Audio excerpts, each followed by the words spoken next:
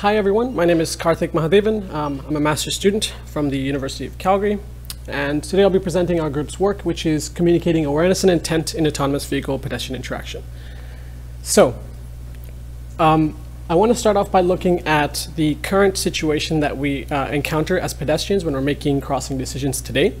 So we as pedestrians use two different types of cues when we're making our crossing decisions, and research has shown that both of these are very crucial.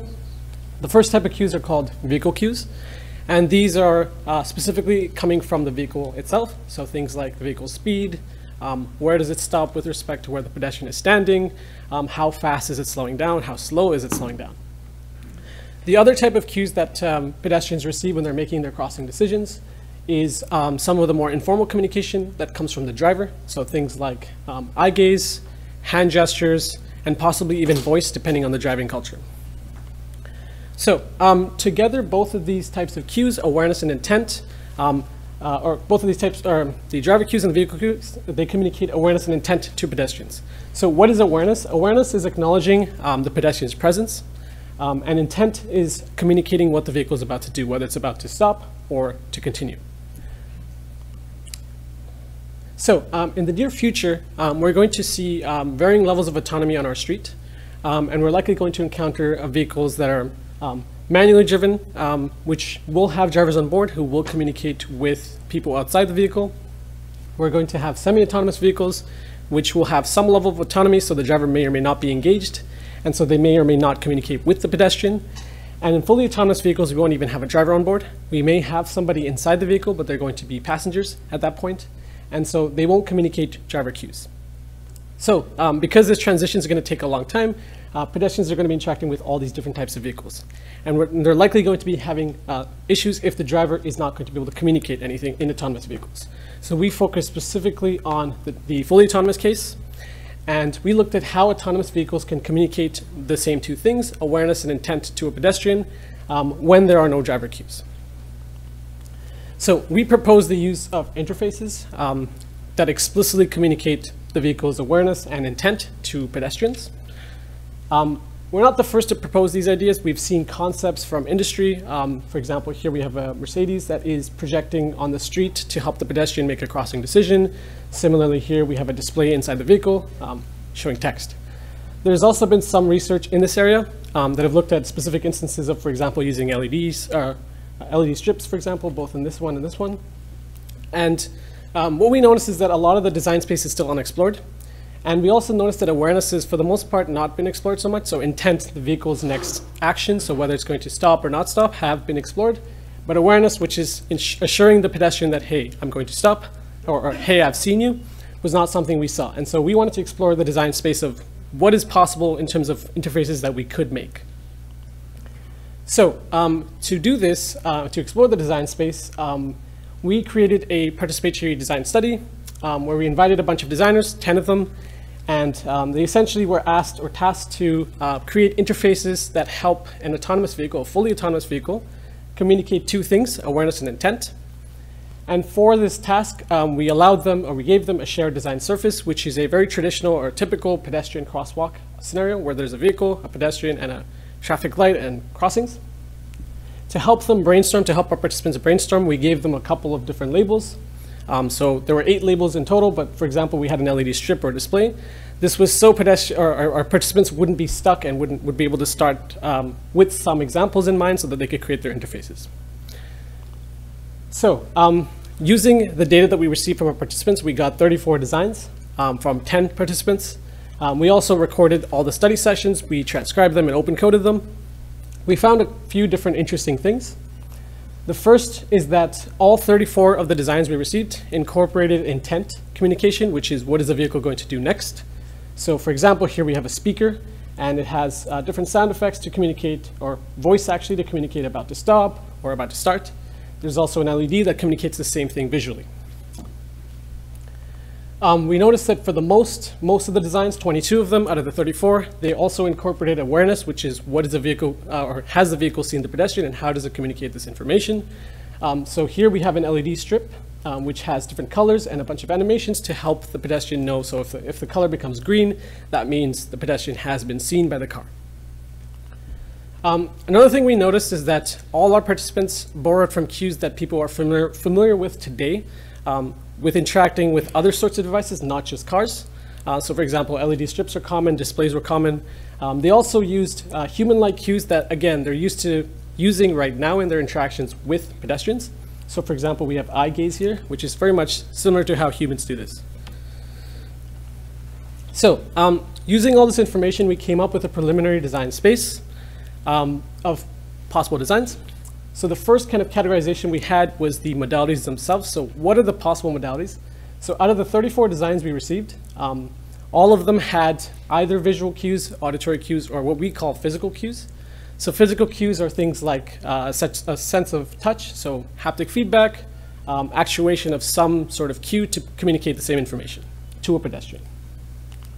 So we took our 34 designs that we got from our participants. We kind of broke down all the cues that they had in their interfaces, and we placed them in one of these categories. So for example, if you had an LED strip, it would show up as an implementation right here under the visual category, so LED strip on the vehicle. We also noticed that every single design had cues that had 3 possible locations. So for example, there were cues that were placed on the vehicle, cues that were placed on the street, and cues that were placed on the pedestrian. So the design space currently is empty here, but if you look at the paper, we have details of all the possible implementations that our participants had. So once we had our design space figured out, we then wanted to actually try this out in practice and see whether this would actually help pedestrians make crossing decisions. Now, because the design space is infinitely vast and there are many possible combinations that we could use, we opted to ensure that we kind of captured the essence of the design space. So we made 4 prototypes. We made prototypes that incorporated the physical locations of the cues themselves. We tried to balance out all the modalities that were possible. We made sure that every single interface prototype we made had an awareness cue, which is, again, the vehicle has seen the pedestrian, but also an intent cue, which is I'm going to stop or not stop. So I'm going to show you what those prototypes look like. And before I do, I want to mention that we implemented all our prototypes, so we had 4 in total, on 2 different platforms, one on a car, just a traditional car, and a second, a Segway, which is a mobile robot, a 2-wheeled robot. And I'll explain why we chose both those platforms. But before that, the 4 interfaces. So this is the vehicle-only interface. So the hallmark of this interface is that all the cues are on the vehicle themselves for the interface. So here we have 2 combinations. So we have a visual cue in the LED strip. We have a speaker, which is an auditory cue, and it plays human-like voices. And you'll notice all the cues are physically on the vehicle. The next interface we had was the vehicle street interface, and this one incorporated cues both on the street and on the vehicle, shown here. One of them was a visual cue, and the other was, again, human-like voice on the vehicle itself. The third type was the vehicle-pedestrian interface, and this one incorporated cues on the vehicle as well as on the pedestrian. So you'll see there's a display with a face, which pretty much resembles what human-like, like an animated human-like entity would look like. And there's also haptic feedback on the pedestrian. Finally, we had a mix of all 3, which is the vehicle, street, and pedestrian. We also had all 3 modalities that are showing up here, and you'll see them shown here. So after making these prototypes, as I said, we assessed them in 2 different platforms, one on a Segway, one on a car. Both were Wizard of Oz studies. One was conducted indoors, one was conducted outdoors. The reason we chose the Segway is that it allowed us to be able to operate the vehicle autonomously, to make it appear autonomous. So we were teleoperating the Segway to make it look autonomous. The issue is that because the Segway is a small vehicle, we were afraid that if we have a smaller size, it's not a very realistic crossing scenario because it's in a corridor. We also wanted to explore this in a car, in a physical car, in a parking lot. So here is, hopefully there's no sound, but here we have, so here you can see, sorry.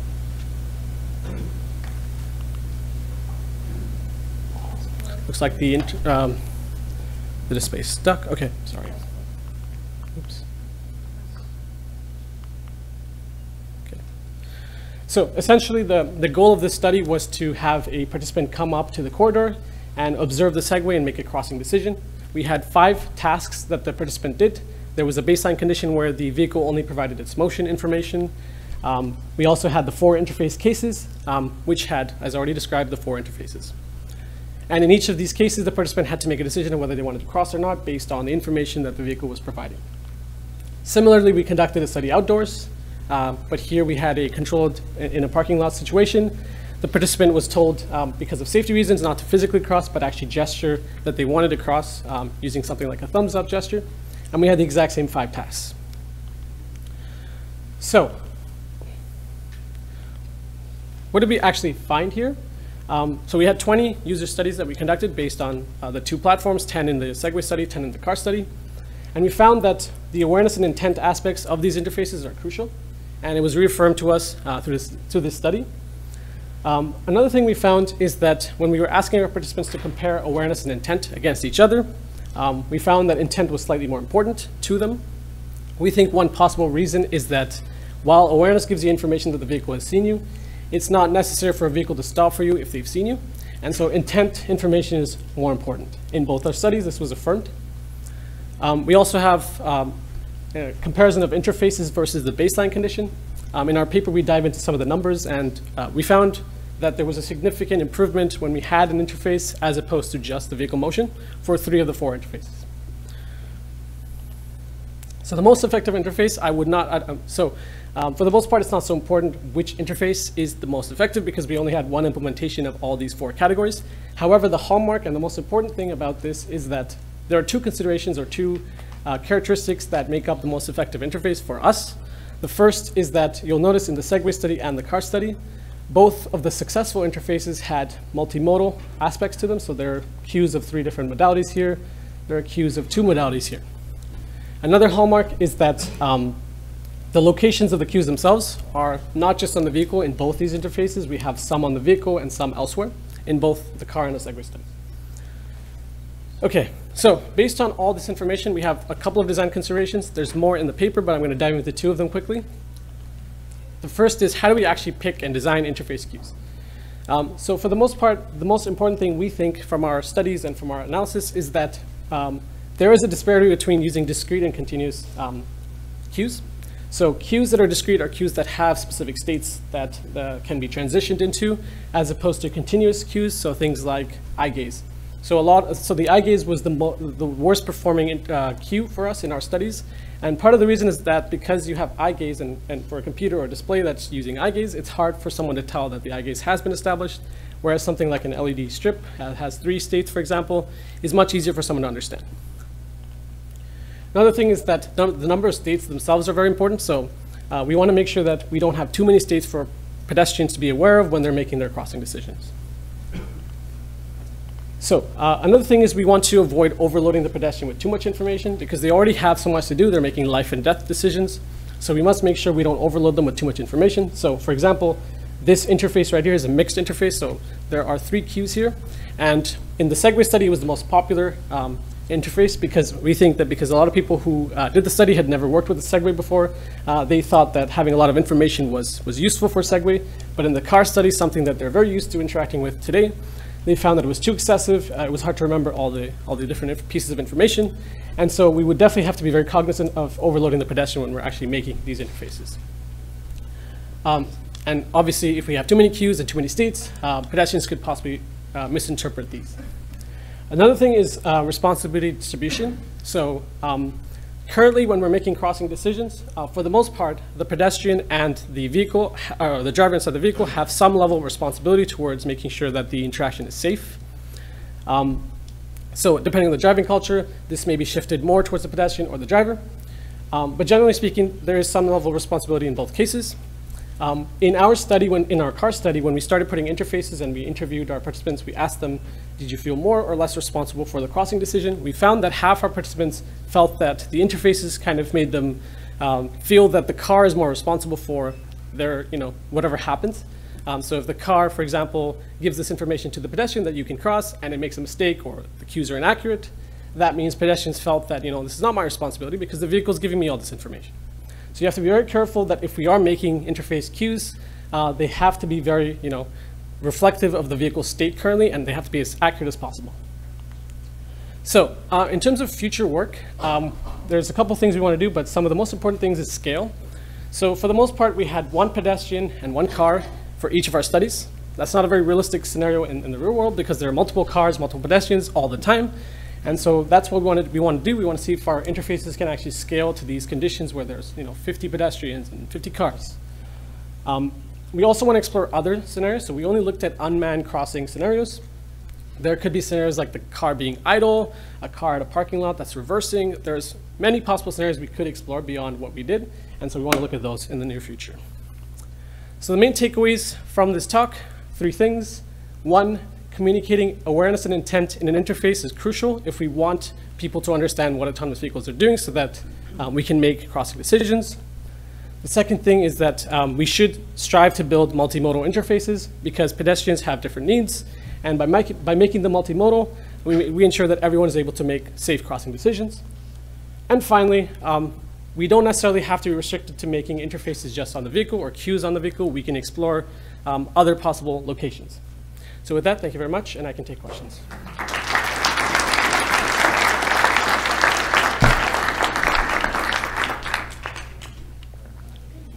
Thank you for the talk, Chris Jans, Utrecht University, the Netherlands. I was triggered by this counterintuitive finding that you highlighted, that on the Segway, the users wanted more cues, or they liked it, whereas on the car they didn't like it. And if a Segway hits you, it can do harm.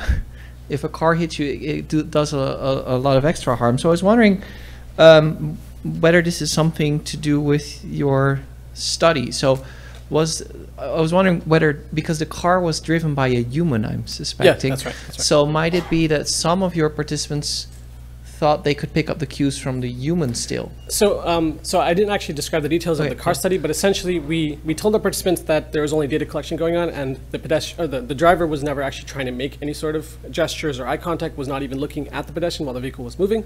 And so for the most part, and because we conducted these studies both in the day and the night, and we kept the pedestrian far away enough from the vehicle, that we think that there shouldn't have been much of an effect, if any, of the driver themselves physically being there.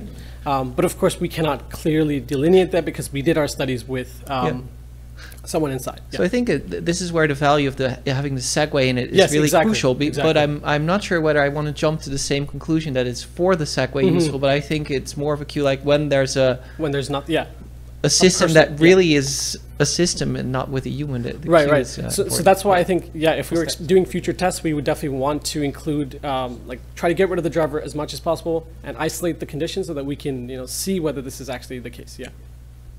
Thanks. Hi, thank you for the talk. Jim Brown from Southampton University. So towards the end, you talked about over-reliance of information to users. In your study, did you find sort of your interfaces may actually help them to be less over-reliant? Or in fact, in the paper, did you talk about other design ideas on how to overcome this issue?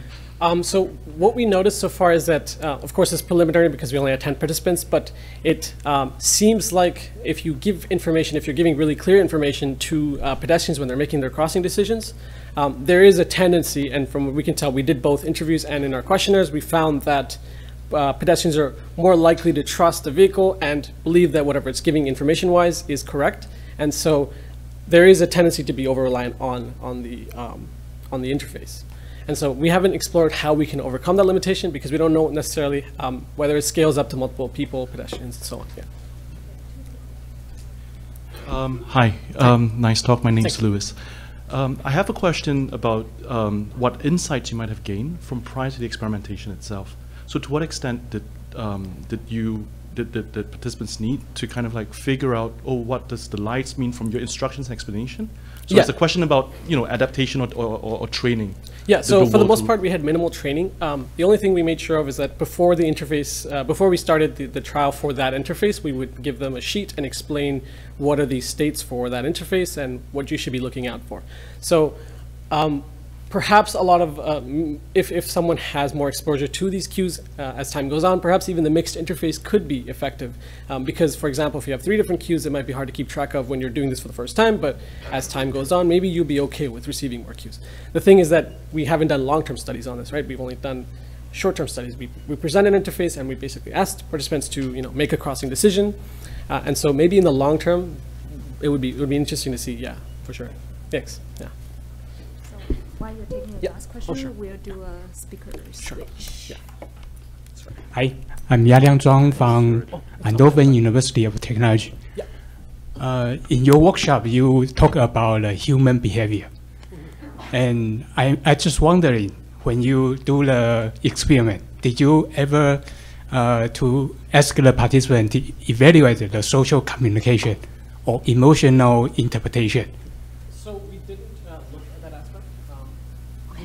We were just looking at objectively, can the pedestrian make a crossing decision that is safe for them based on whatever cues we're giving them. So we haven't looked at the social engagement aspects, but that would be very interesting.